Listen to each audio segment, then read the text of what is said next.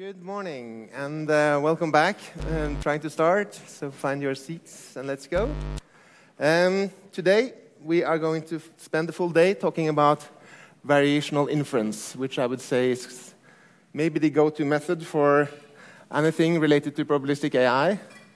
So this year is going to be maybe the most shiny tool in your toolbox, and that's why we are spending the full day on it. So when people are talking about methods like spending the full day on something like this, then they start very often by showing some pictures from projects where they have done something fancy using this methodology that you are going to hear about.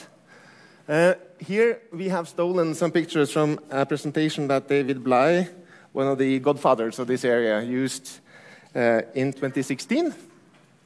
So he was showing off these pictures, and the implicit promise to the audience would be that if you pay attention and learn all that we will tell you today, then you will be able to participate in projects that make these cool graphics. So that's kind of the starting point here. Thomas, Andrés, and I, we have been working together on cool projects, but none that were producing such nice graphics. So what we did instead is kind of the go-to thing nowadays, and we went to a generative AI system and asked it to come up with something that will fit, and this here is the result of the prompt, 3 computer scientists desperately trying to invent some illustration for a slideshow. And you might think that that is kind of a cop-out. We are kind of not really showing you something related to what we're going to talk about, but that would be a mistake, because this here is generated by Midjourney, which is a diffusion model system. And of course, the core of diffusion models, as you will hear tomorrow, is variational inference. So our promise to you is not that you can participate in projects producing cool graphics, but you don't have to do any project work. You can still make systems that give you cool graphics. So since 2016, we have kind of improved a little bit, and now we don't have to do the work. Just build a system. Okay, so we started off yesterday about talking about probabilistic machine learning when Celia introduced that, and that's also where we're going to start now. And I'm now trying to motivate Bayesian machine learning as the core of what we're going to focus on today. So Bayesian machine learning is one use case for variational inference. It's not the only one, but it's the one that we will focus on here. That is going to kind of help us to understand the mechanics of this method. So my starting point would be that when we build machine learning models, like download MNIST and run some experiments and see what happens, then nobody really cares about the results, because there is no stakeholder, there is no consequence, there is no health hazard, there is no anything. But when you are building models in the real world, then suddenly people are invested in the results and want to know that the system is trustworthy and useful. So then people would come in with requirements regarding the modeling being efficient and incorporate expert knowledge. You want to make sure that the data is taken well care of. Scalability might be an issue, robustness, both to, say, true variations in the data and also external attacks, trustworthiness, regulations. There are many, many constraints coming in. And our solution to all of this in this summer school is, as you know, to build probabilistic models, which means we build a model that is in itself probabilistic, and then we apply probabilistic inference algorithms to find answers from this model. And today we are going to do one step better, I would say. We're not only being probabilistic, but we are being Bayesians. So what that means is we are going to build a probabilistic model, and we are going to do Bayesian inference over that model. So starting, we would have then a likelihood part, which is kind of telling us how is the data being generated given theta. And here theta is the description of the model. You can think of it as parameters, or you can think about it as some way of describing the model in itself. So given the model, the likelihood part tells us how does the data come into being. And then the prior is how we think that the model is looking before we start.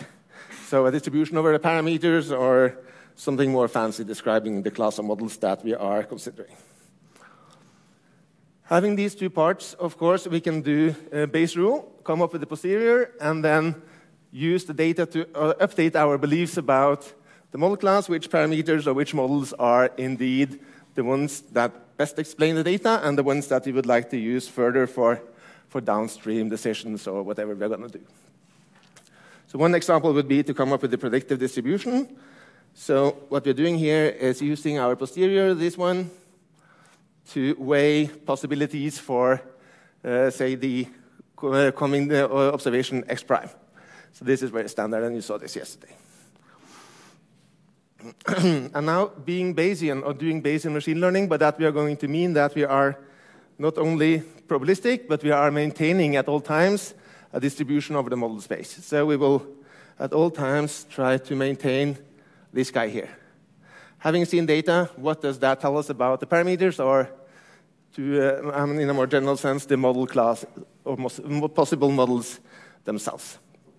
So this is the thing that we are going to represent and utilize for robust downstream tasks, like this thing here. So, example, linear regression. You saw this yesterday as well. So, setup here is the likelihood and the prior. The likelihood, I'm assuming here that for a given x, yi is a response, and with the given model, it's w0 plus w1 times xi, and then some random noise around it. So w0 offset, w1 slope.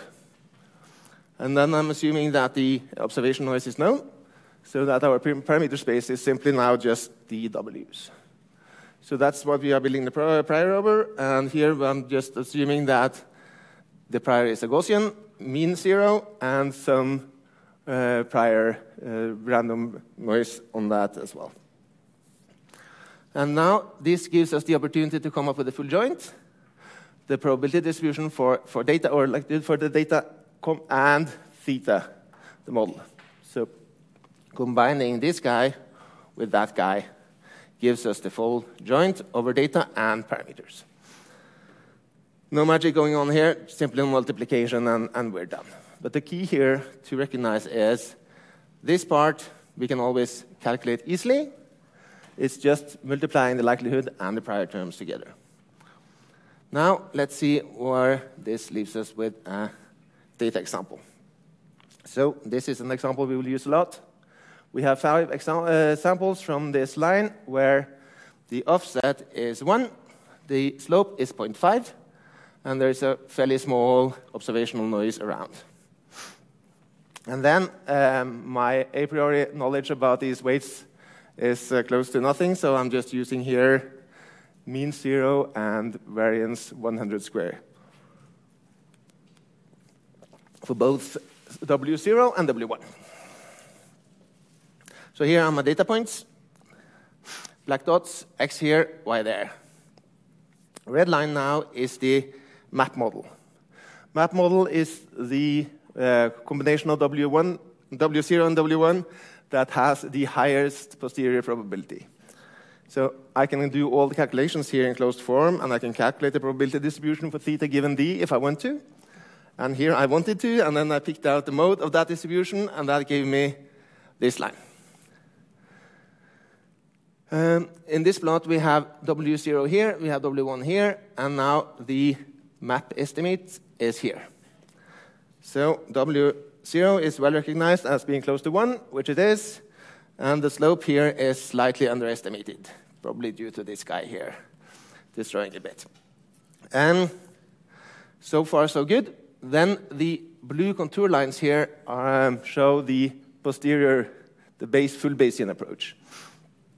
And what we have here now is basically an understanding of how certain we are about our estimates, and not much more. Since the posterior is a Gaussian, which is symmetric and all that, the mode and the mean are at the same point. So the Bayesian point estimate will be the same as the map estimate, and we can see then here the contour lines that we are like 50% certain that the true values are in here, and that is kind of also what we get. So far, so good. Now, trying to expose the usefulness of the Bayesian model a little bit more. Here what we have done is sample potential models from the model space, the posterior model space. So for the distribution theta given data, we sample possible models and just show them in this plot. So you can see that there are like uncertainties here about where the offset should be and also on the slope of the line. But they are kind of showing a negative correlation, as we also see here. If you are starting off higher than average on the offset, say up here, then typically your estimate is going to be that the slope is also then lower than average, kind of. So this is what we capture in this plot here. When it comes to predictive distribution, what this thing here on the right shows is what we expect to see if we are generating a new example with x equals 1. So that's here. And the thing is, how will we have kind of a predictive understanding of why the response will be for this input? So it's kind of in this area here, right? And the red curve here is the density from the map model. The map model is just assuming this fixed model is the right one. So the uncertainty here is only due to the sensor noise, this thing here. And we can see that it's clearly underestimating the uncertainty that should have been captured. 1.5 is the correct mean, which is already outside, say, 99% probability in this predictive distribution here. And the actual observation that we had, this guy is over here, way, way outside what can be expected. So this guy is kind of already saying that the observation that we have and was used for building the model was extremely unlikely, which is kind of sad even. The blue one is the predictive distribution for the Bayesian approach. And here we have a much more well-calibrated uncertainty estimate, right? So that's kind of what we gain now from being Bayesian. We are good at capturing the uncertainty that we have.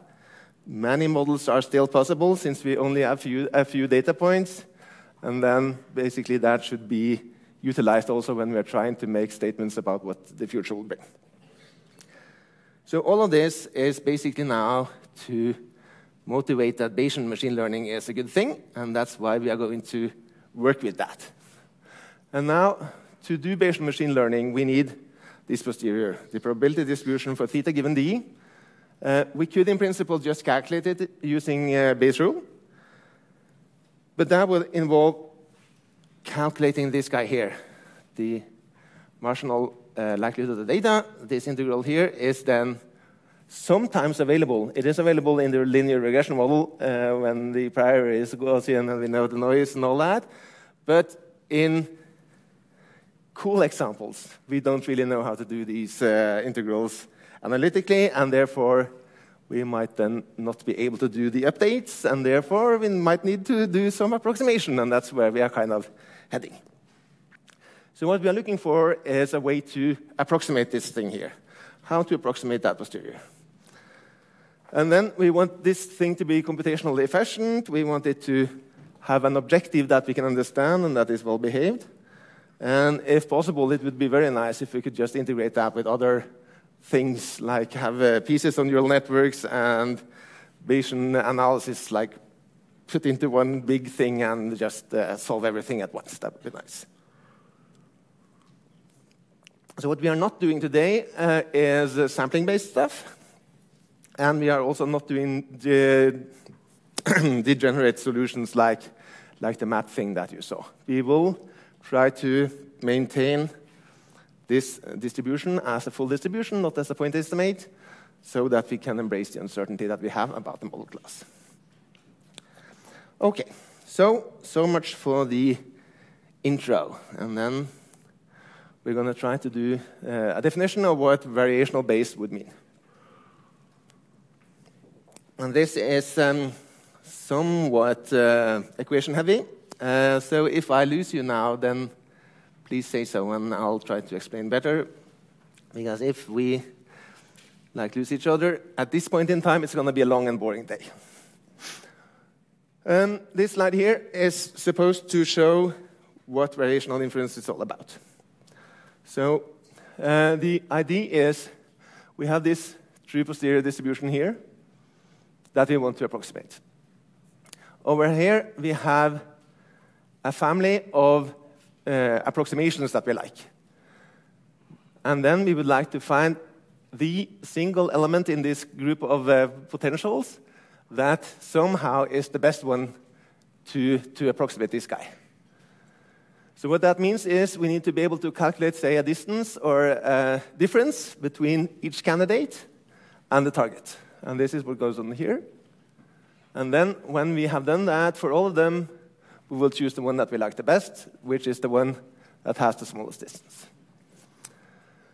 So the way that this is kind of formulated is that we have this approximation family. In this case, when the slide was made, I think these were all Gaussians. And then we are thinking about the lambda as a way to index this family. So that means if for Gaussians, then these guys would be means and standard deviations. So then, having chosen a lambda, we have also chosen a candidate uniquely. So optimization here basically means optimizing the parameter or the lambda, the index into the approximating family. So that's what we are going to struggle with when we do variational inference. Sure, please. What would be? Theta is the thing that we have the distribution over, so that would be like the offset and the slope in the linear regression model. So this is the variables that we are uncertain of. Other questions? Yes?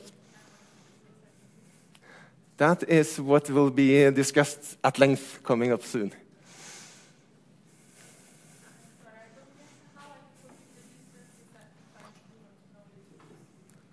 This is a very good point, and also something that we will discuss at length. Good. So, our goal, we need to approximate the posterior. Our tool, we are going to define a set of candidates and a way to calculate distances between each candidate and the target, and then we like the one that is the closest. So then we need to first define the distance, and as you said, we need to define that in a way so we can actually calculate it.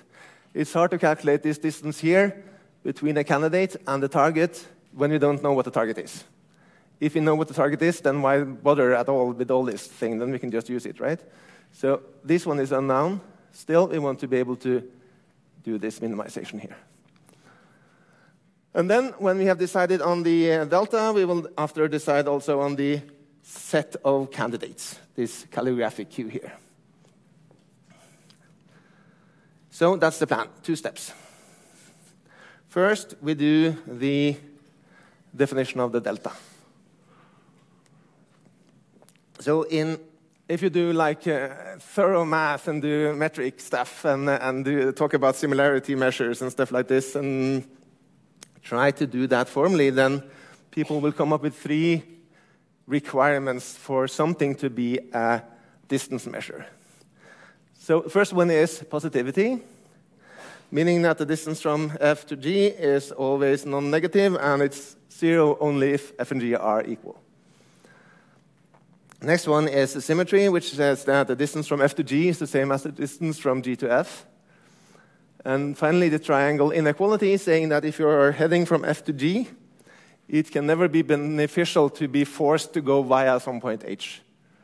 So if I'm telling you to go via something, then that is not going to help you when it comes to minimizing the distance from F to G, kind of.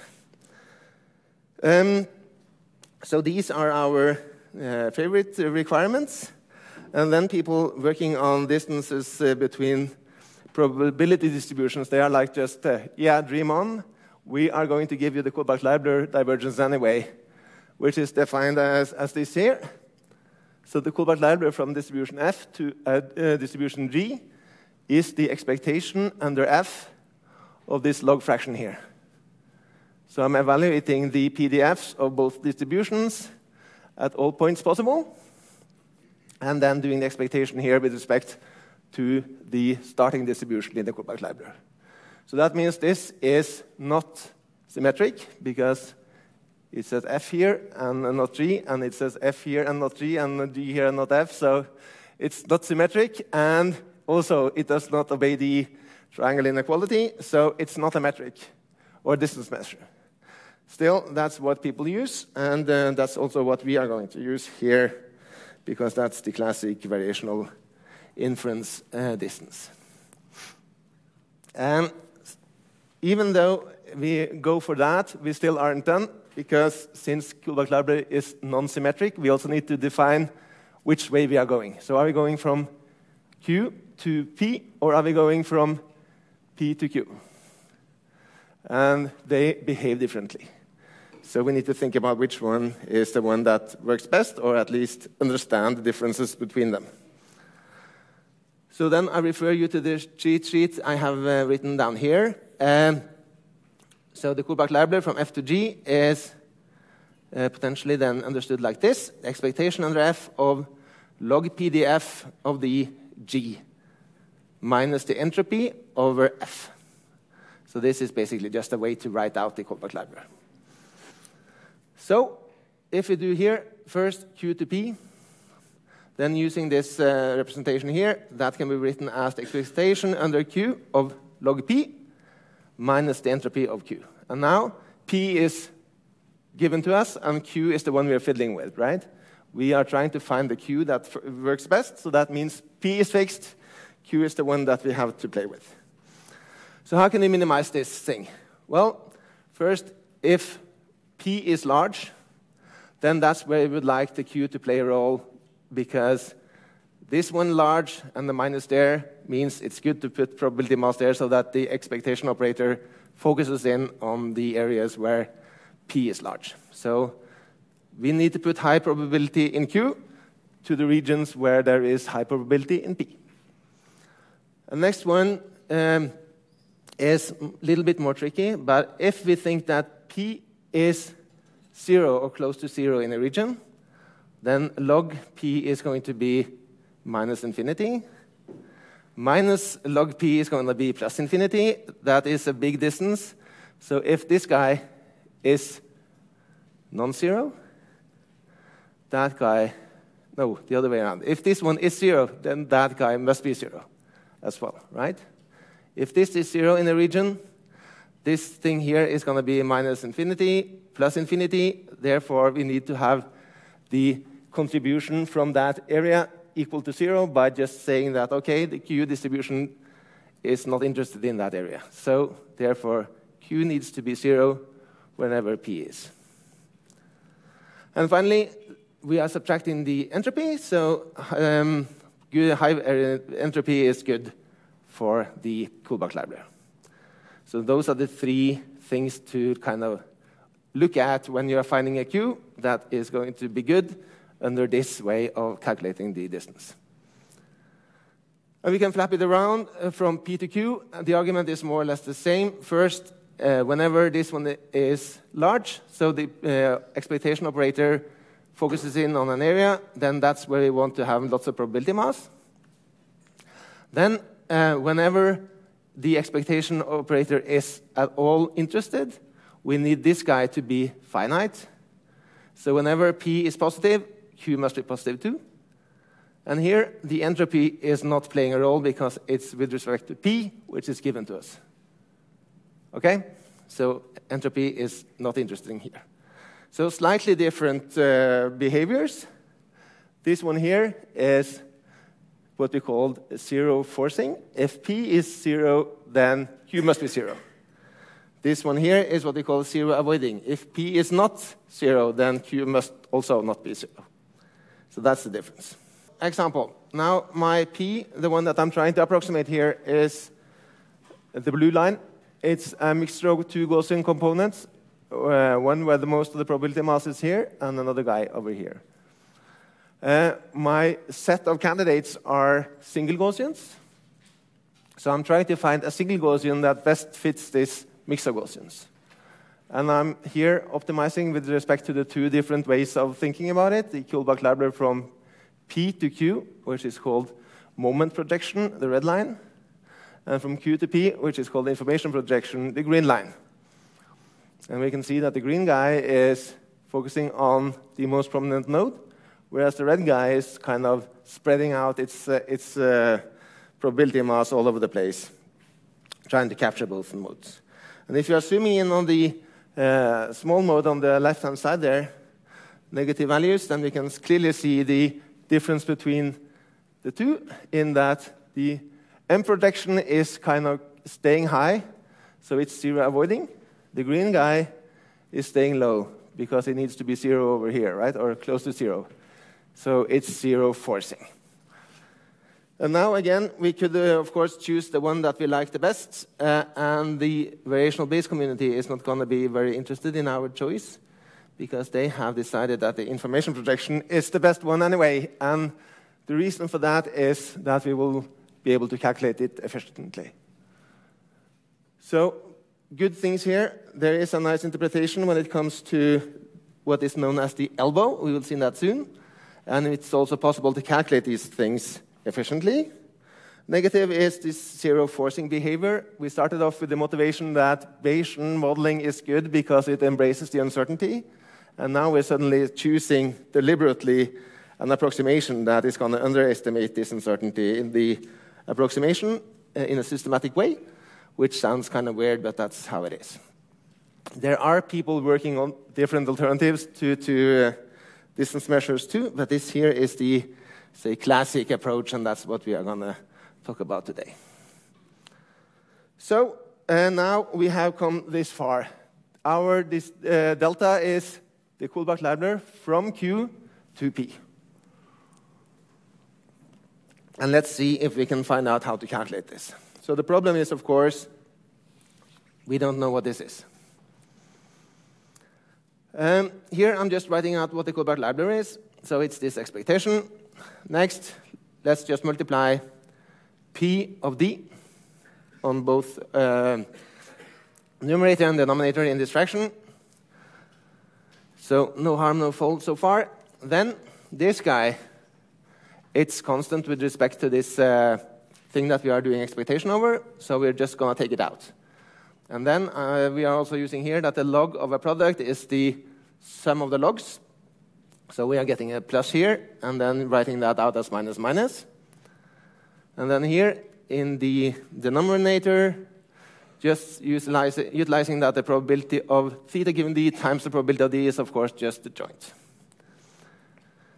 So far, so good. Doesn't look that much easier, but now a notational trick. We're going to hide away the complexity here by just calling all of this L of Q. So this guy is our new best friend, the elbow. And it's defined like this. So L of Q, the elbow, is minus the expectation when theta comes to Q of this fraction here. And here I'm just like doing the minus inside the fraction and then utilizing that log of a fraction is the log of the numerator minus log of the denominator. So that's how we get there. So now the Kullback-Leibler can be written like this. And here it is there are some things here worth noticing. So lots of colors, and maybe that's not helpful. It was meant to be, but what we are doing here is basically taking this here. Kullback-Leibler is log marginal likelihood minus elbow, and restocking that so that we have the log probability of the data on the left-hand side and elbow plus Kullback-Leibler on the right-hand side. So that's just this result here, when this is kind of per definition of the elbow. And then the interesting thing is that this guy here is, of course, constant in Q. This is only a result of our P distribution and not our choice of Q distribution. So it is constant. If I'm changing Q, this does not change. So that means if I'm changing Q, then any response here needs to be compensated by a response there, right? Because they sum to the same number always, independently of which Q I have. So since we wanted to minimize this guy, that must be then the same as maximizing that guy. Because they sum to the same thing, independently of which Q I choose, right? So that's the main point, I guess. We can minimize this one by maximizing that one. And this is easier because here we have the joint over model and data. Previously, we had the posterior of the model given the data, which is difficult to calculate. Here we have the joint, which is easy to calculate. So then we have something that we can actually work with.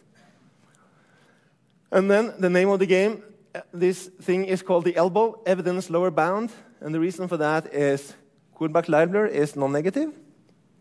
So this guy, the elbow, is a lower bound for that guy. The log probability of the data, also called the evidence. So that's why this is the evidence lower bound. So in conclusion here, what we can do now is look for the Q that minimizes this stuff. Sorry, maximizes this stuff. And that is the same as the Q that minimizes this stuff. Right? So we just rephrased everything here. We decided on going with that Kullback-Leibler. Now we found a way that we can actually represent it without having the posterior in the equation, and that makes us happy. Good. So, summary. Started off looking for the Kullback-Leibler minimizer, ended up looking for the elbow maximizer. And all of this kind of makes sense because what we do now is lower bounding the log probability of the data, and that kind of feels like machine learning, doesn't it? This is kind of a way to understand that our model makes sense. So elbow seems to be a good number, and it also has this interpretation that finding the model that maximizes the elbow is the same as the approximation that minimizes the Kullback-Leibler, so then that is a good thing. Yes? Did you all get that? Thumbs up. I like you. Questions? Now we have the delta. Now we're going to do the Q. We do the Q. Okay?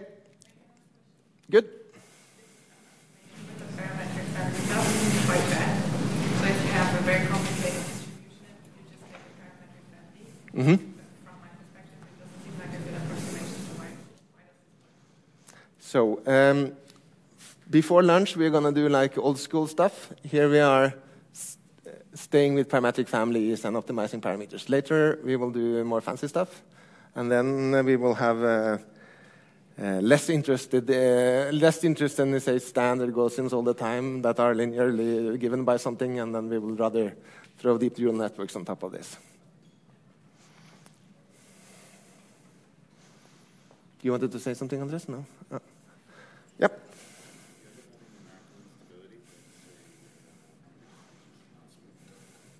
You asked about numerical stability. Yes, discrete ones are difficult, for sure. Is there a way to maybe relax it? Yes, yeah, but these things are too fancy for us today. Good. So moving on to the set of distributions Q. So we defined the distance measure, the delta, done. And now we are going to define the candidate set of distributions. And what we're going to do is basically say that, okay, we will invent some variational family for each dimension of theta. So each of these guys will have some distributional family. And then we will assume that they are independent. So the joint distribution over all our parameters in the model are, it's defined as the one where each component is independent of all the others, which is, of course, wrong, but is what we are going to go with anyway. So this is called the mean field assumption. Yeah, it's basically just assuming that there are independencies between all the dimensions of the variables of interest. There are some tricks to make this less restrictive, and you will see You will see generalized mean field, Thomas. No. You could have been able to see that later, but Thomas has taken it out of the slides. Okay. There are tricks. Let's leave it at there then. Good. So this assumption about independence, let's see how that pans out. So you remember this example already, the linear regression model with the Bayesian model candidates like sampled here, and the posterior given by this contour plot here, where we can clearly see then the negative correlation between offset on this axis and slope on that axis. So that's kind of resulting in models like this one, where we are starting off with a higher offset than usual, over here even. And then that will typically lead then to a smaller slope than usual. So down here instead of the average, which is up here. Now the green stuff is the contour plot for the variational solution. And we will see soon how it comes into being. But for now, this is just a result to let you show kind of that it somehow makes a little bit of sense. So here we have sampled then from that solution instead. We can see that it's better than the red one because we do have some understanding of model uncertainty. But we are restricting ourselves. If you look at the contour plots, you can see we have smaller marginal variance in each dimension. And we have independence. The independence is so that, say, this line here, although starting low, might also have a lower slope than average, even though we started low, so no correlation. Which means that when we have crossing lines over here, we have kind of a fan-like structure here, like everything happens, kind of. Predictive distribution for the variational is very close to the predictive distribution for the fully Bayesian in this specific example, but that's not like guaranteed to be the case always. But as you can see, we have kind of the same properties as for the full Bayesian. We can capture model uncertainty that somehow makes sense. We can use that downstream for, say, for predictions, but the distribution is in itself not correct. Good. So now we're going to do what is called CAVI, coordinate descent variational inference. And that is basically utilizing our mean field assumption to do optimization of one dimension of theta at a time. So our starting point is that we have some data, d, and we can calculate this full joint, so we can calculate the elbow. And we do that by simply multiplying the prior with the likelihood term, so that's easy. Now we are making the mean field assumption, so assuming that Q factorizes. And then we are inventing some variational family for each dimension. So each of them can be Gaussians, or some is Gaussian and some is whatever else. And then for each of these dimensions, we also then have a unique set of parameters. So lambda j here is for dimension j of the parameter of the thetas. And the plan is to just do like each dimension in turn, see how that pans out when it comes to elbow, and then keep repeating that until we don't care anymore. So very much a standard iterative algorithm, I would say. So that's the plan now. And then we need to find out how do we do this.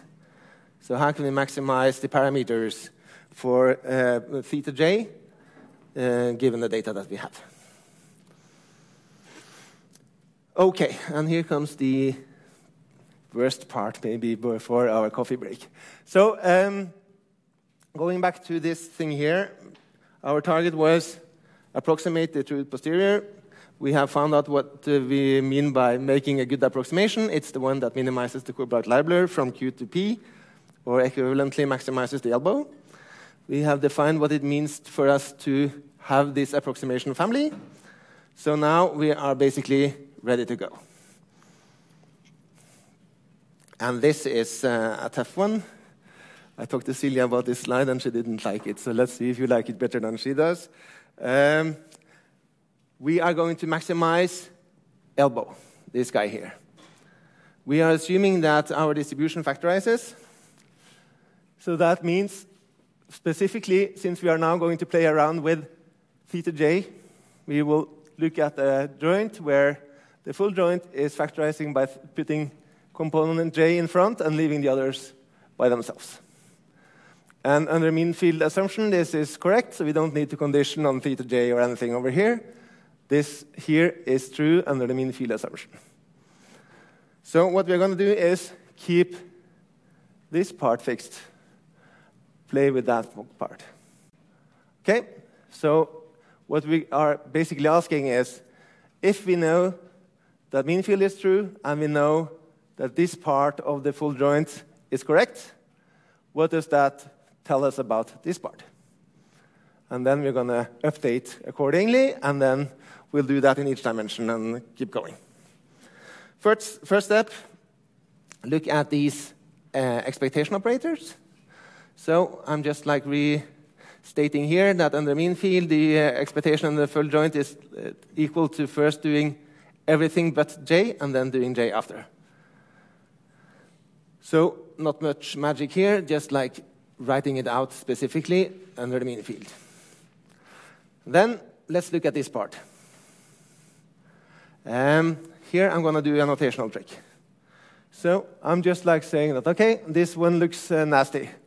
I'm going to, is it dying on us? Yeah, I think it's dying on us. Let's just rename it. So this guy is bad looking. I'm now inventing f tilde instead. And this is defined so that log f tilde is given as this expectation. I can do that, right? I mean, why not? And I'm going to do more. I'm going to define f without the tilde as a normalized version. So that's taking f tilde and then dividing by the integral of it. Again, I can do that. Why not? All of this means that this expectation here is redefined as log of my new f trick, fj, plus some constant. This constant is basically defined by this integral here. But this one is not a function of theta j because I've integrated over theta j, so it's out. As a function of theta j, it's a constant in theta j. So therefore, I can just write it as C1. So now this expectation here is going to be rephrased as this. So next step. This here, the double expectation of Qj and the others of the full joint. So what happens here is first I'm just spelling out what is the full joint. Well, it's the component j and the others. And the log of a product is the sum of the logs, so that's how I'm getting to this. Next, the expectation of a sum is the sum of the expectations, so that's what happens here. Next, going from here to here, I'm realizing that this part does not depend on variables not j, so this expectation makes no difference. I'm just dropping it, coming here. And for that guy, the expectation with respect to theta j is not playing a role because everything here is without theta j, so I'm just dropping that expectation too. So that gives us this equation. And now we are playing with theta j, everything else is constant, so I'm writing C2 for that guy, giving us this. So that means this double expectation here is an expectation with respect to Qj and some constant. Okay, that should make sense too, I think. And now, using C here to encapsulate both C1 and C2, this is what we get in the end. And now we're actually almost there, because we can now look at what we have. The elbow is this expectation here of log new invented fj minus this expectation here of log qj of theta j plus some constant. And this part, if you don't look at the constant, is just minus the Kullback-Leibler from qj to fj. We know that fj is something that is positive because we defined it as through the log being something that is real. And we know that it integrates to 1 because that's how we defined it when we took the tilde away. So we can just think of this as a probability distribution, right? And therefore, we can rephrase this as a Kullback-Leibler between qj and this now, we understand, invented distribution, fj. Okay? Kind of notational magic, but still legal. So that means the elbow, when we are only playing with qj, is a constant minus the Kullback-Leibler from this qj that we are playing with to this fj thing that we invented through a notational trick. And how do we maximize this thing now? Well, Kullback-Leibler is non-negative. We have a minus in front, so we would like this guy to be 0. So then, how can we make the Kullback-Leibler 0? It only happens if the two are the same. So we need to define qj as equal to fj. If we do so, we're done. And that's what we do. So then, retracing what the hell was fj again, it is this part here. So that means we can actually then write it out. qj is going to be defined by the e to the power of this expectation of the log joint of theta and d. It looks really, really very strange, but you will get to see an example after the coffee where it actually works out. Hoo-ha! So it's kind of a massive path to get here, but we did. And what we have now is basically that we know how to calculate qj of theta j under the mean field. We need to calculate it like this. And when we do this, we are doing one update dimension at a time. So it's kind of a coordinate ascent thing in probability distribution space. We had this, and then we said here, somehow choose the lambda j. Now we're not going to say somehow choose it, but we are going to say how to choose it. And this is then the full algorithm for coordinate ascent variational inference, also known as old school variational inference. The problematic part here is we know that this here is how to update our distribution, but we need to find this thing here, and that can be a tedious pencil-pushing task, as you will get to see. Yeah.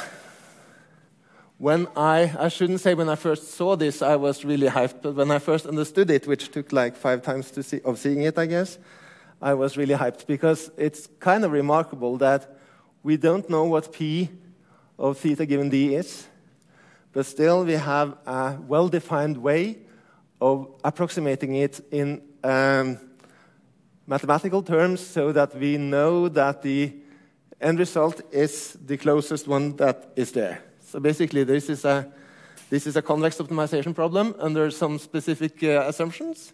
So we are basically always finding the correct answer without knowing kind of what we are looking for. It's, I think this is mind-blowing. Really, really cool. Okay, so just like ending this now before coffee by showing you this little thingy moving. So here, the blue curve is the contour plots for the correct Bayesian posterior of the regression problem. And the green thing is how the variational approximation creeps in on the correct solution through these steps in probability space. So starting off with the prior, which is then centered down here and having a huge variance, it's making adjustments first in 0, 1 direction, then in W0 direction, then W1 direction, and then moving towards the goal in this coordinate ascent way. So that's what we can see here. Good. Questions about this? Yes?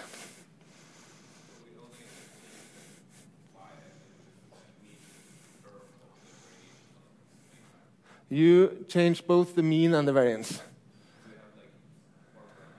Yes, or lambda 0 is mu 0 and sigma 0, and then lambda 1 is mu 1 and sigma 1. So when I'm using lambda, it is the collective term for all the parameters of that dimension of the parametric distribution.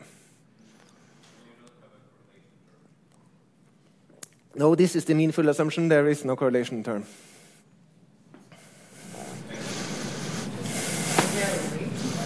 How much you are underestimating your targets, because you're doing all this to actually be able to see how sure or unsure you are of your estimate. Yeah. And then you know that your model is always underestimating your uncertainty, which is a bit defeating the purpose. Yes, I agree. Your weight estimate, how sure, how correct the estimated variance is.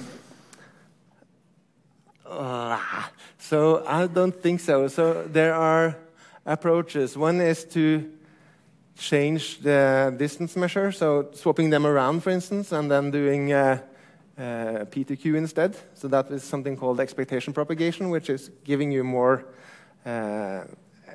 wider distributions, basically.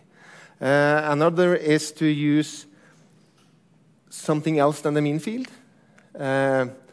which would give you a richer set of candidates. And even some claim you can have a set of candidates that encapsulate any distribution, so that you know that if it eventually converges, then you find the correct one, or numerically the same one at least. So that means you will also, of course, have the correct variance. But I totally agree with you that it somehow feels wrong to deliberately choose the one that is minimizing the variance or underestimating the variance instead of the one that is overestimating it. So this zero forcing behavior. And also when we are enforcing the 2 dimensions to be independent here, we are making it even more predominant, this underestimation of the variance. So that is a double whammy, basically. But that's, yeah, how it is. Others?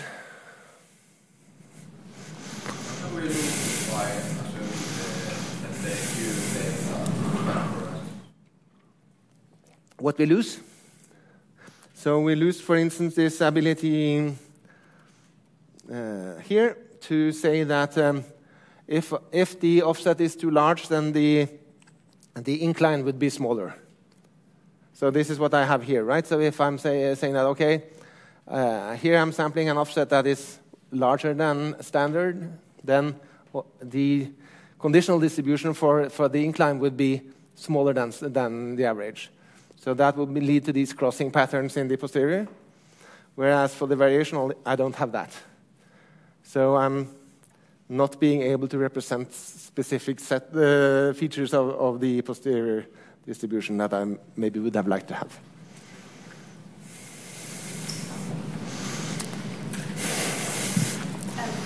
The variational family that you're choosing, does our function that we or the distribution that we choose, does it have to be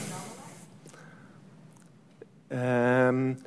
What we did here was to assume a specific parametric form. So I was kind of aiming for a normal distribution because I knew that was the correct one. And you're asking if I could have used something else that was an implicit distribution, basically a non-normalized one. I don't think so. Yeah. Yes, we don't think so. But You used the assumption at one point that it has to be normalized, but I'm not sure if we can relax that up. I'm also not sure. What did you agree? You can do it, but it changes the divergence. So in the Tom Nicholas paper where you introduce expectation propagation, you talk about how you can normalize probabilistic distributions. Okay. And then it introduces an additional parameter over, depending on which way you go. Mm-hmm. So it changes that. Okay. Fancy. Next year, you should be the teacher. Good. Okay. Now coffee.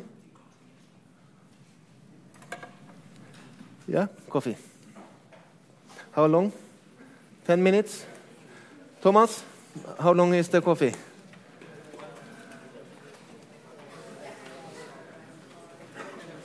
Ten minutes coffee.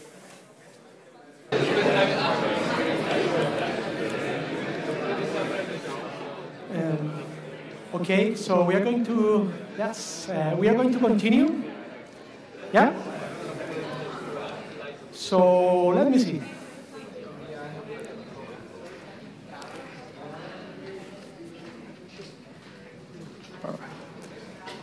So I'm going to start, I'm going to continue with, Helge gives you a kind of, the theoretical overview of these variational methods in this basic setup. And I'm going to kind of take a very simple example, okay? And we are going to implement variational inference on this very simple example in order to, to help you build intuition. So it's going to be a really simple example. So actually, it's going to be like just having a bunch of observations, perfect, just scalar values, bunch of observations which are going to be denoted by this random variable x, perfect. And we are going to assume that these observations are distributed according to a normal distribution. So we are going to assume that the xi's, the different observations, are distributed according to the same normal distribution, perfect. And then this normal distribution is going to depend on some mu parameter, which is going to denote the mean, and gamma parameter, which 1 over gamma is going to be the variance of the normal distribution. Yeah. So in graphical terms, what we have here is a bunch of observations, bunch of random variables. This is because we have the Plateau notation, where each observation depends on the mu and gamma parameters. So because mu and gamma are unknown, we are going to treat them, okay, following a Bayesian approach as a random variable. And we are going to assume that mu is normally distributed with mean 0 and this hyperparameter that defines, the prior over mu. In relation to the prior, just remember the discussion given yesterday by Arthur.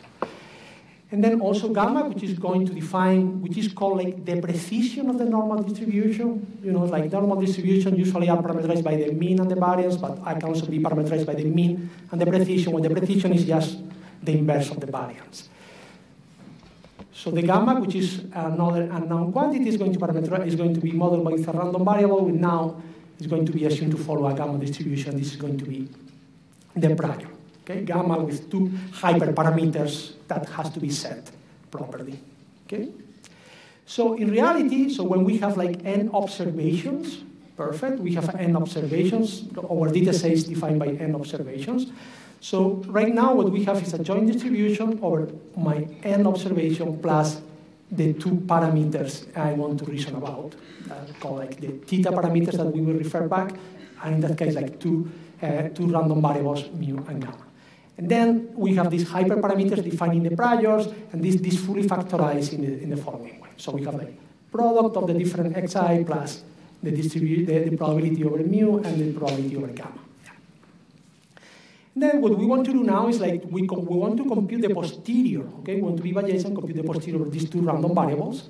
Perfect, but we just discussed before which are the issues.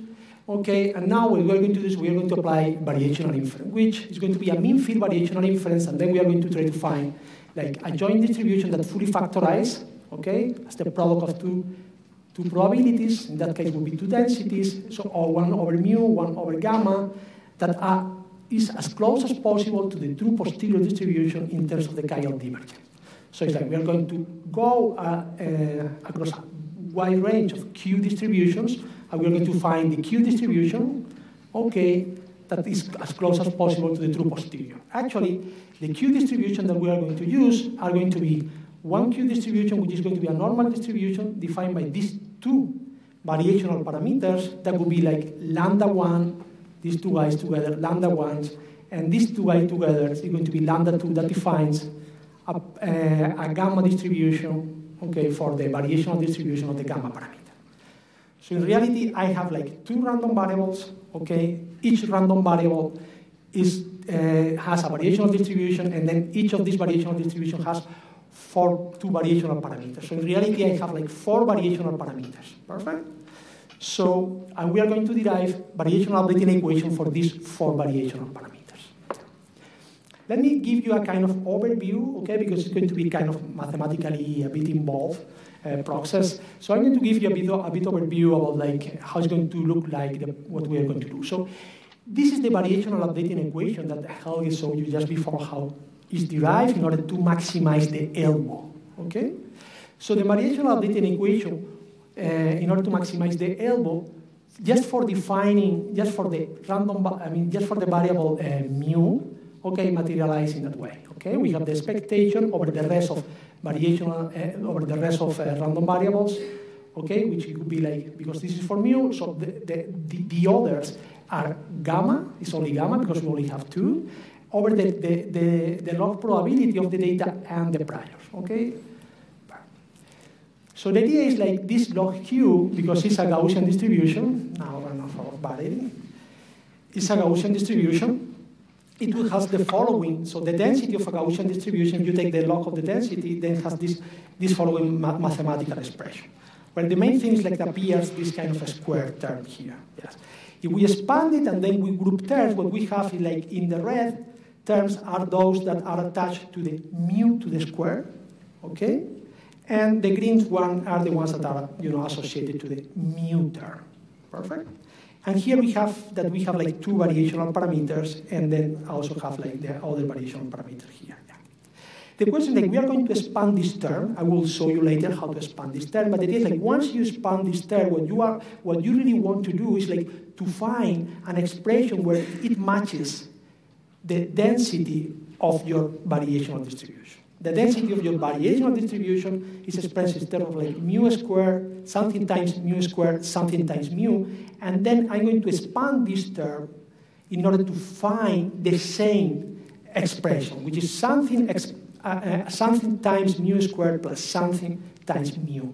In that way, I will be able to show that, I will arrive to the conclusion that this guy over here has to be equal to tau q, the variational parameter, defining the variational distribution over mu, and then I will arrive to the conclusion that this expression over here is equal to the product of these 2 variational parameters, and building on this, I will derive the variational updating equations, which is like how to compute tau q, okay, based on q gamma, and how to compute nu q based on q gamma and also on the other variational parameter. Perfect? That's the general recipe. Okay? So let's see how we can really go from this part to this part. This is what we are going to see right now. So we start with the variational updating equation, and then we start to expand. The first thing that we are going to consider is like the log of the joint probability distribution over the data, and my 2 variational, and the 2 parameters of this model, okay? Is just expressed as the sum of the log of the probability of each of the observations given given mu and gamma, plus the prior associated to mu and plus the prior associated to gamma. Okay? So the important thing is only these 2 terms depends of mu. So you have to remember, like when a term doesn't depends of mu, it can be kind of ignored because it's going to be constant. Yeah. So we just move this equality up here, and then the next thing is like we are going to individually expand this log probability, which are like the log of a density, and also the log of a density, where the equations, okay, are just expressed as here, which is kind of like square terms. Yeah. So the important thing again, these are constant terms, these are square terms. Okay, so we just move them here, and all this stuff is just moved to the constant. Okay, we are just replacing this part with this part, and this part with this part, and then we arrive here. And then we do a bit of pencil pulsing, we move terms around, okay, with the idea of ending up in something which, which is like something multiplying mu squared, something multiplying mu, because in that way, as I discussed before, once I look at the density of Q, which is a Gaussian distribution, I can identify that this tau Q is the one multiplying nu squared, then this guy will be equal to tau Q, and this guy over here will be equal to tau Q, nu Q, which give rise to the, to this variational updating equation. Perfect? I mean, it's better when you sit yourself, okay, and then you convince yourself about this kind of the general recipe to arrive. Okay? Any specific questions so far? Okay. Anyway, so this is the variational updating equation for mu. We will have to go and derive the variational equation for gamma, which is the other parameter that we need to reason about, okay? And then the idea is going to be the same. Right now, we have now the variational updating equation, which has this general form. Now it's like the log of P, here would be like D, would be D, over the joint distribution over the data and the parameters. And here we have we take the Q with respect to the other variational, the other variational parameter, okay? So the idea is you will proceed as follows, and then it's if you expand this term using the same approach, okay, so you end up with these two variational updating equations, okay? So at the end of the slides, we have the full details of how to arrive from this, okay, by expanding this inner term as we did before, okay, to this variational updating equation.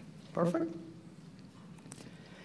When the main trick here is just when you express log of Q, which in this case Q is a gamma distribution, what you have to really care about is finding terms that multiply log gamma and finding the terms that multiply gamma. And group them that you have something multiplying log gamma plus something multiplying gamma.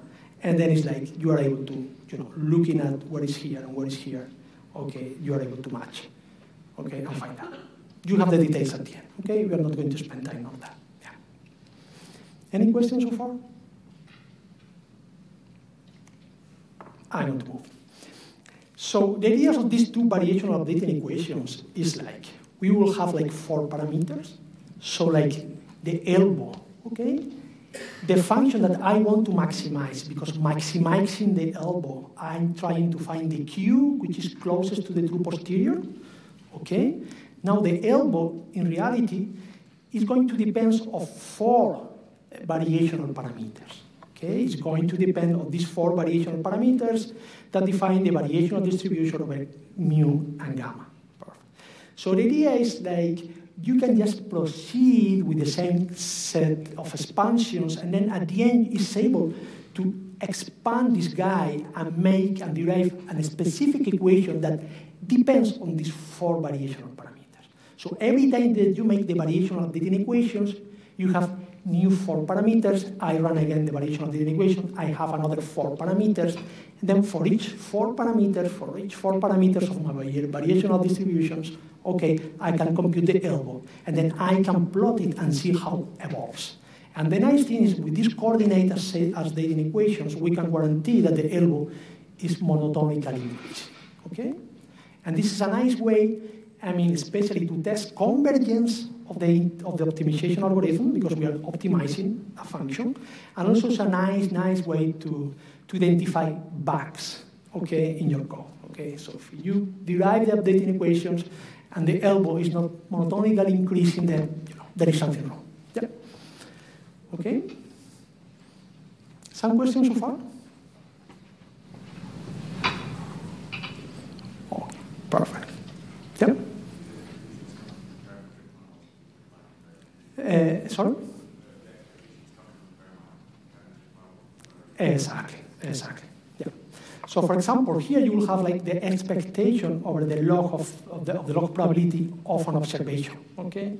So this is the log density of a normal distribution because X is supposed to be normal distribution with parameters mean and gamma. Okay. So then this mu and gamma. So the only thing you have to do is then you will have to compute the expectation over the variational distribution, and then you will have an expression that depends on the variational parameters that we saw before, which would be like alpha Q, beta Q, and tau Q and mu. Okay. So let's see. So let's play around. Okay, so we have prepared this notebook. Okay, the idea of the notebook is like, we are going to ask you, okay, to call the variational updating equations, okay, and see which is the effect, how the variational optimization process evolves, how we optimize the elbow, and how we end up defining a Q distribution over the mean and a Q distribution over gamma, which is the precision. Perfect? So the notebook that we have prepared is called a student simple model. If you go to the, let me see, to GitHub, to the ProbAI GitHub page, it's this one over here. A student's simple model, okay? Again, there is an exercise, and solutions will be posted later today. Yeah? So if you open this notebook, you will find, this notebook over here, and the idea now is like, we run it, I will give you a kind of quick, how was to zoom in? Yes. Here we define the priors, okay? We have tried to put like, some reasonable numbers or something that we think is a reasonable number, okay? And refers back to our total yesterday to, to find like a nice way to fix these hyperparameters, these hyperparameters defining the priors over mu and gamma. Yeah. We are going to sample 100 observations. Perfect. So these 100 observations are going to be normally distributed. So it's like we are kind of using an underlying normal distribution with mean 5 and variance equal to 1. So we are going to find there, This function over here computes the elbow, So we are going to have, this is going to be like the 4 variational parameters I told you before. These two defining the variational posterior over mu, the mean, and these two defining the variational posterior over gamma, the precision, okay? So like for these 4 guys, okay, I'm going to compute the elbow, which, if you expand the expression of the elbow, then you customize the expression of the elbow for the densities involved in this model, okay, you will end up in this case, yeah? So, and the exercise is the following. So the exercise is to implement the variational updating equations for Q mu and for Q gamma. Actually, we provide some of the variational equations. Specifically, we provide these variational equations. It's already implemented, the one from beta Q. And then we ask you to implement the alpha Q, the variational equation for the variational updating equation for alpha Q, okay, which is the variational, which is the variational parameter associated to the variational posterior over gamma.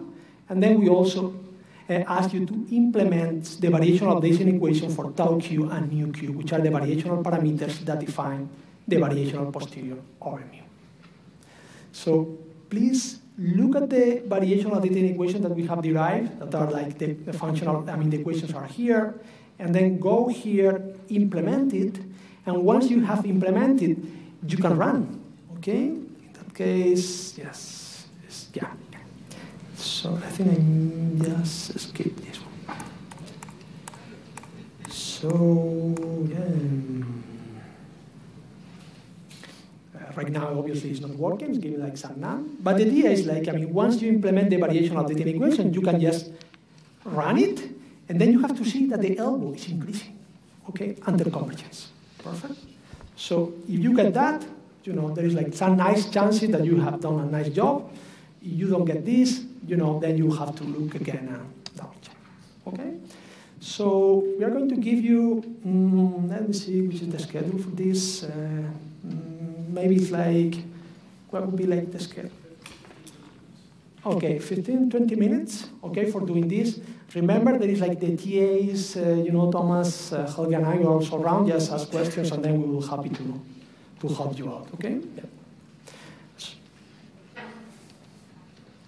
As I told you, at the end of the slide, you have the derivation for the updating equation of the gamma, for the variational updating equation of the gamma. Bye.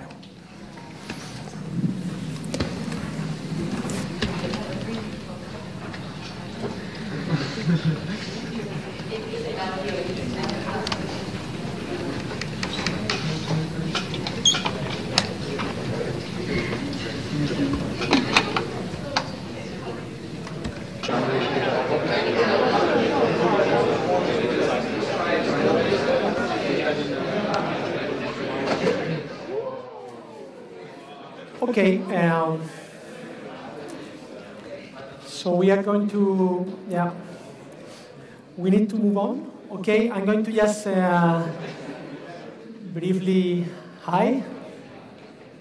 Yes, I know it's a very interesting exercise, and yes, takes a bit of time, but we need to move on. So I'm going just to quickly comment a bit over the solution.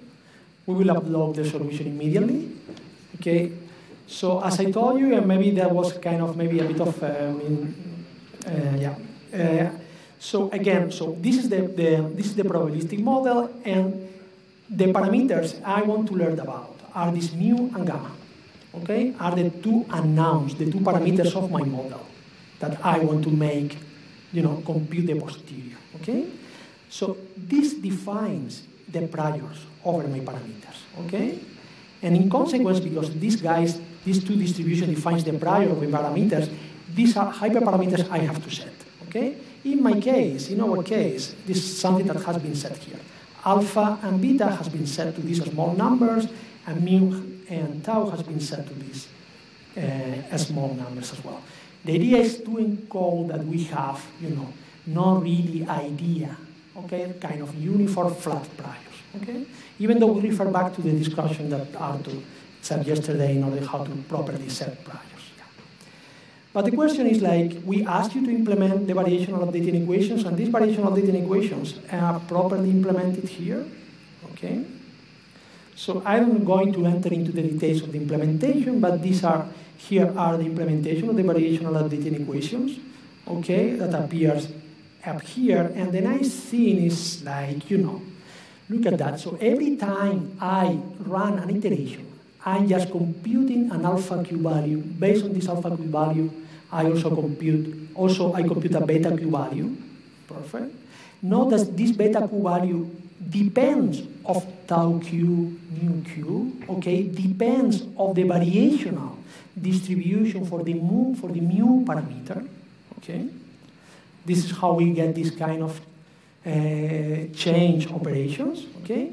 And then when I compute tau q and mu q, which are the variational parameters for the mu, for the random variable mu, then again depends on alpha q and beta q that has been computed before. So I iterate over and over, okay? And the nice thing is like, the L will start to grow, and there is a moment where, like when you few iterations later, you reach convergence, so the function doesn't improve more, and then we have converged, and these are the variational parameters that defines my variational solution, okay? We can even plot them as appear here, okay? And then we'll have the density over mu and gamma. Yes, that was the prior over mu and gamma, and this is going to be the density over the variational approximation over mu gamma, okay? And actually, look at that this could be like this kind of the two parameter. That was like the two parameter used to generate the data, so we're kind of like getting really close, okay? Perfect. Any question? Yeah, the alpha q is never updated, so why... Could you please say... The alpha q is never updated, so why do you need to compute it? Exactly. Yes, it's a good point, yes. The question is like, when you are making the derivations for the variational updating equations, so in that case, alpha q just turns out to be like a constant value. Okay? That does not depend on the other variational parameters. That can happen. Okay? And it does happen in this case. Perfect. So actually, it would be a good idea to take this guy out of the loop. Okay? You don't have to recompute it at every time step. So it's like, of the 4 parameters, one of them is constant across the optimization, but the others are moving around. Okay? Yeah? Perfect. So we can proceed. Yeah.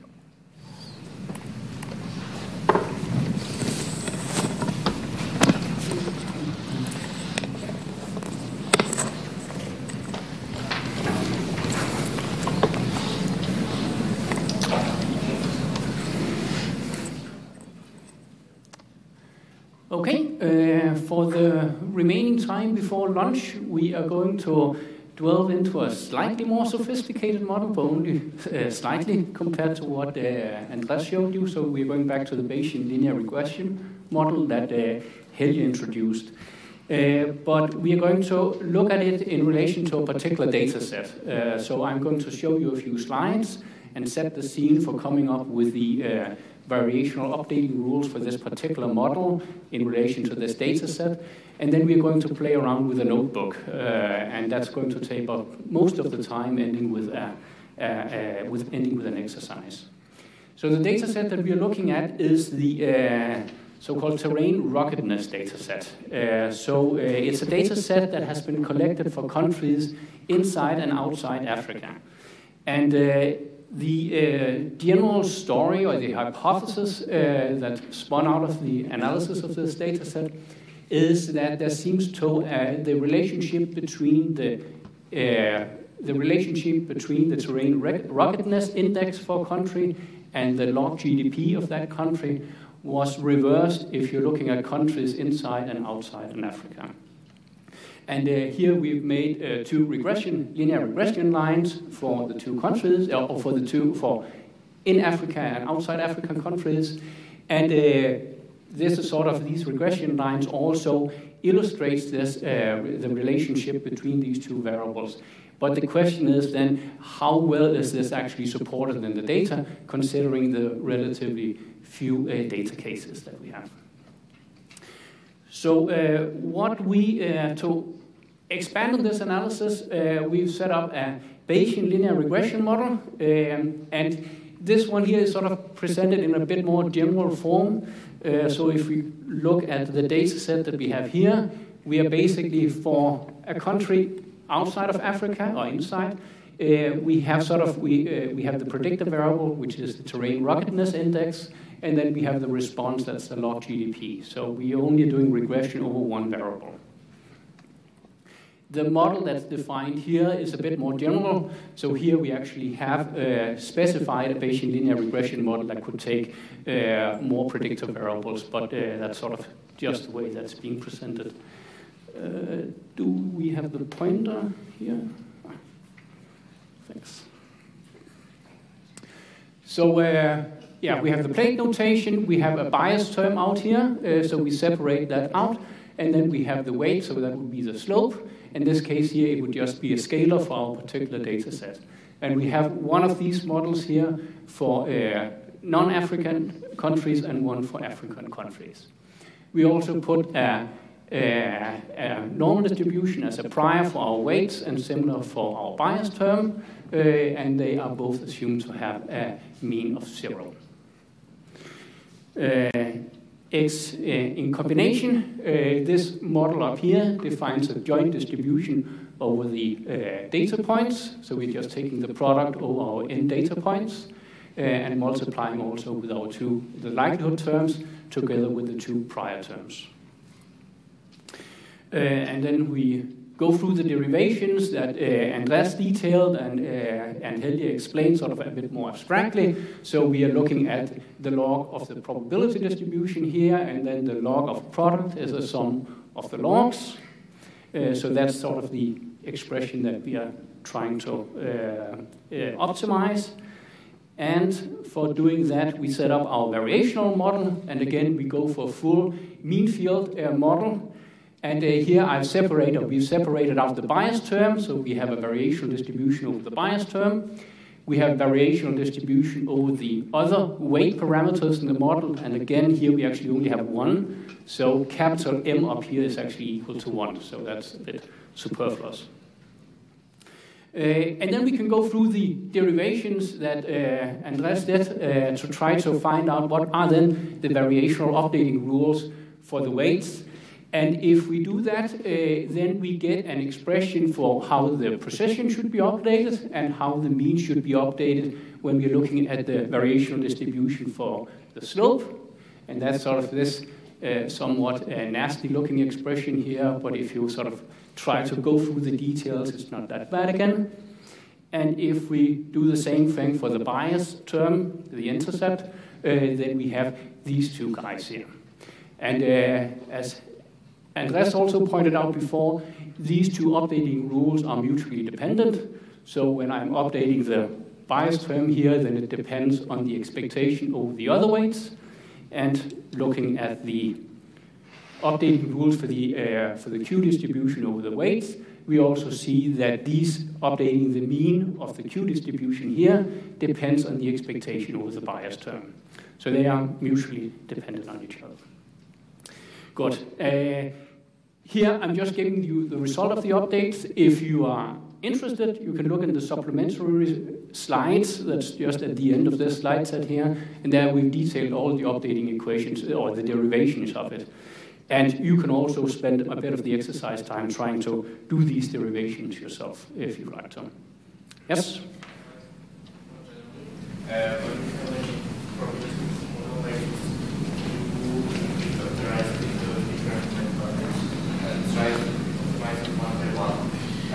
How much different lengths the order in which they are?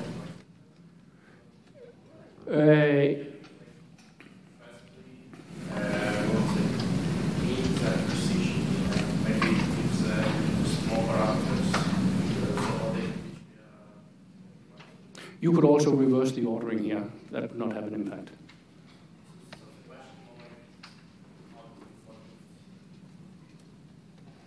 In terms of, so here you're guaranteed to converge because at each updating step here we are guaranteed to increase the value of the elbow function. So that is guaranteed. And that's also why that as long as we're working with these particular simple models and do the updating equations in closed form as we're doing here, we know that the elbow is going to be constantly increasing. If not, then we have a mistake in our updating equations. Okay. So let's move to the notebook, and that should also be accessible to you. We have that here. So it's the CAVI linear regression notebook. Here it's a rather long notebook, and I'm going to give you sort of a fly over the main functionality that has been implemented in the notebook, and then at some point we end up where there's an exercise description.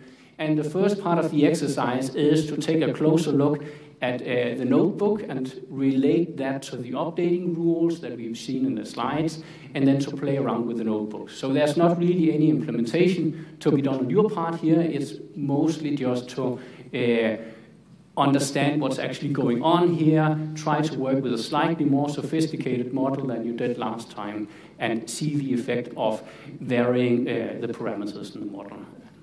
Good. So as a starting point here, we're just loading the data set. And you can see we have here the number of African countries is around 50, and we have around 120 non-African countries. And the data set that we get looks something like this. So we just have an indicator here whether we are inside or outside Africa.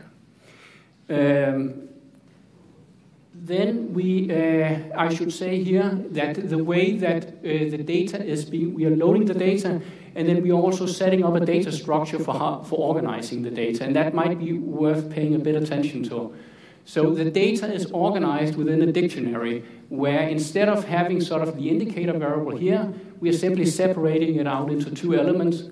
One element for non-African countries, where the predictor variable is the ruggedness index, and the response variable is then the log GDP, and the same thing for the non-African countries. So it's the data is organized within a dictionary. Then we have sort of a bit of auxiliary functions for plotting the data, and that's also something that we're going to use later on. It's not that important, so it's just a scatter plot of the data that you saw before. Then we have another helper function defined here for extracting subsets of the data. This is something that we're going to use later for model evaluation. Again, details are not important here, but if you would like to, then we set aside time for actually going into this later on. Here's a bit of functionality for plotting the models that we develop. Again, details are not important at this point. So for comparison, as a reference model, we have our linear regression model. So these were the results of that we showed on the slides. So there's nothing fancy here. It's just a standard linear regression. And here we have used PyTorch for implementing it. So with the regression model specified up here. And parameters for the slope, W, and the bias term, B here. And when we can run that, we can do training by minimizing the mean squared error. And this is just doing working with PyTorch. And then we get some results here. We end up with the learned parameters here. These are the weights for the bias term for non-African countries, the slope. This is for the African countries where we have the bias term and the slope. And we can see the slopes here have different signs, so indicating this reverse correlation between these two data sets. And here's an illustration of how we can plot the model together with the data set. And this is sort of the figure that we also had on the slides that you could see. Yes. One could then also, so I mentioned, so we don't have generally that much data, 120 countries in one set and the 50 countries in the other. So one could then start to ask, what's the effect of having outliers here? So how sensitive is our model to outliers? And this is what we've tried to illustrate here. So we are artificially creating another data set where we're putting in 2 outliers for African countries and for non-African countries. And this is what we do here. And the effect of that, after we do model learning, can be seen here. So the 2 outliers for the non-African countries are found here, and for African countries here. So the red line is for linear regression using the standard data set. Green lines is for this changed data set with the outliers. And here we can see that we actually end up, just by adding these 2 outliers here, changing the conclusion in the sense that both data sets now have a negative correlation between the ruggedness index and the GDP just by adding 2 points to the data sets. So in that way, our conclusions seem a bit brittle in the sense that just adding a very small amount of data can change the general conclusion that we arrive with. And this is sort of the basis for investigating the Bayesian linear regression model. So what can we actually then say about the data? And this is just the plot or the figure that I showed you from the slide.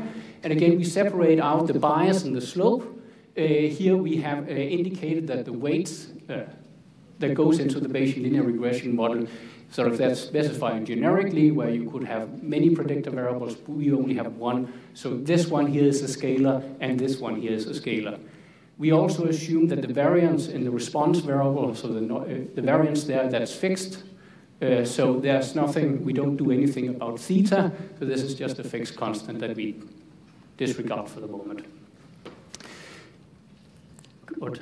Here we have a calculation of a method for calculating the elbow, so the evidence lower bound that Andrés mentioned previously. And this is sort of looking a bit complicated, but again, it's just some pencil pushing, and then you would also be able to do the derivations here. But this is simply implemented to be able to monitor the convergence, just as you did with the simple model before for the exercises. Our variational solution, again, that's going to be based on the mean field assumption, where we have a bias term and a weight term that factorizes. This is what we have here. And here we have taking the updating rules from the slide and implemented them in the update W component and update the B down here. So we have these two different updating rules for the slope and the bias term. And if you go in and look at the code here, then you can also see that they're mutually dependent on each other. So that's why you have these iterations. Here we have the functionality for actually doing the updating, the variational solution. And this simply implements the iterative algorithm where at each step we are doing an update on the bias term, the slope term, calculating the elbow, and monitoring convergence.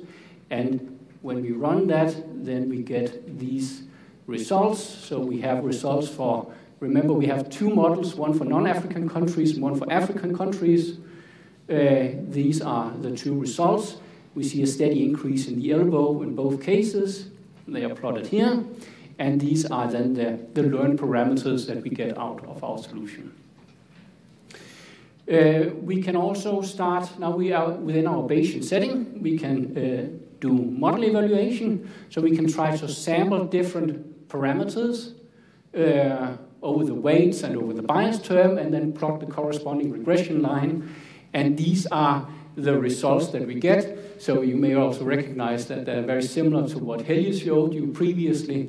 And you may also here see that sort of we have straight lines that sort of follows the mean line that you have here. So there's no correlation between the bias term and the slope term in our variational distribution. Or there's no correlation between the two, and that reflects the mean field assumption that we have in our variational distribution.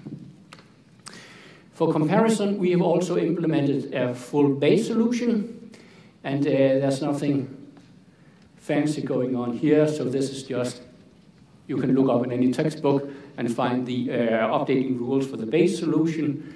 And here we get the learned parameter from that, and we can compare the results. So this here is for the full Bayesian solution, and just for making it a bit easier to see, we have somewhat close by here, we can see for the variational distribution. And again here, notice that, as Helge pointed out earlier, that we have the negative correlation in the fully Bayesian solution between the bias term and the slope, but that's again absent from the variational solution. Then we have a bit more helper function here. You can look at the density plots over the parameters, and again we have the green line here, that is the density plot for the variational solution, for the bias term and the weight term, or the slope, and for the blue you have the result of the fully Bayesian solution that also captures the negative correlation between the parameters. And we can also do a bit of visualization of the marginals. What we get out of that. And here, I guess the main point is to recognize that we have sort of pretty good fit in terms of the mean value, but we are grossly underestimating the variance in some of the cases here. And that's again a result of both that we have adopted the variational solution where we are doing where we have the KL divergence contribution that Helge talked about, and also the mean field assumption, both playing a role in this underestimating of the variance. For making predictions, Helge introduced the posterior predictive distribution, where we are basically calculating the posterior distribution over our weight, and now I'm sort of using the notation boldface W here to indicate that we both are looking at a vector of the bias and the slope collectively, so they combine both things, and we take this posterior distribution and then integrate it out with respect to our predictive distribution or predictive model here, the likelihood term. And then we get our posterior predictive distribution here. And this is what we have implemented in this part here. And if we visualize this, then we get something like this. So this is our predictive distribution for our Bayesian solution, combining both the uncertainty that is in relation to the response variable and the uncertainty over the weight and bias term that we have in our model. And this here is their 95% credibility interval. So you're looking away plus minus 2 standard deviations from the mean. And then we have a bit of code here for calculating log likelihoods for making model comparisons. Now, the exercises that you are asked to do, to work with here, is to try to go through the notebook. So what I just given you a high-level flyover, looking in particular at the updating rules for the bias term, the slope, connect them with the slides and see whether sort of how things match up. And then otherwise try to explore the notebook. What's the effect of changing the prior information? In particular, if you put a more stronger prior, for instance, on what is the bias term, what's the slope, how does that affect the results that you get relative to the amount of data that you have available? And for doing all these things, we have sort of expanded the notebook here with, let's say, demonstrators or solutions.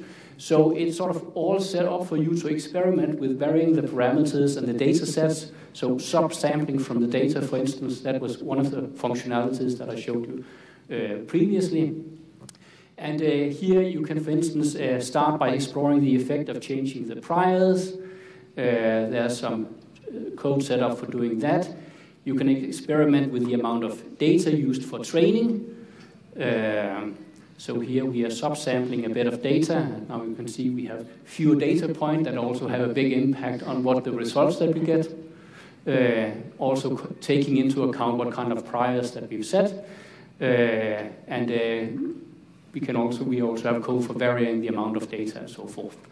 So the nice thing with this exercise is that it's basically just playing around.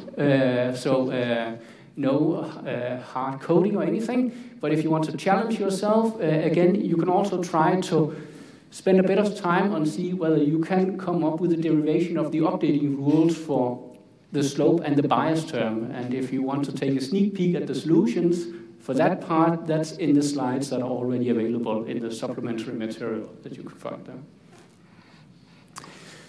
So that is basically it, and I was promised to say that we end a bit before 12, so was it 11:55? 11:50. Okay, so we have half an hour for this. Any questions? Yeah?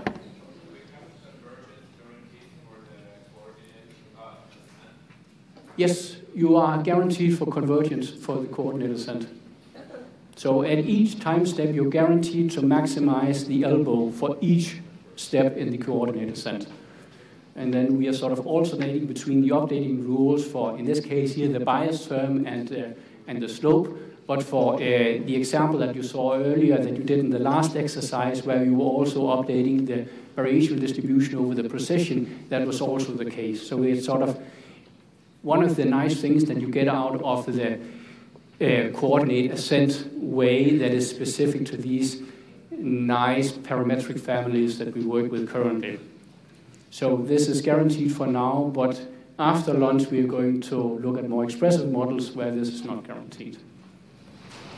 You can only use the parametric families that are both work solutions for this coordinate set, otherwise it doesn't really make sense. Yeah, so we are moving within or looking at models within the conjugate exponential family, and for which you can make these types of updating rules and get them in closed form, and also calculate the elbow function explicitly, and then monitor the convergence there. So that's also why you can get these closed form expressions. Yes.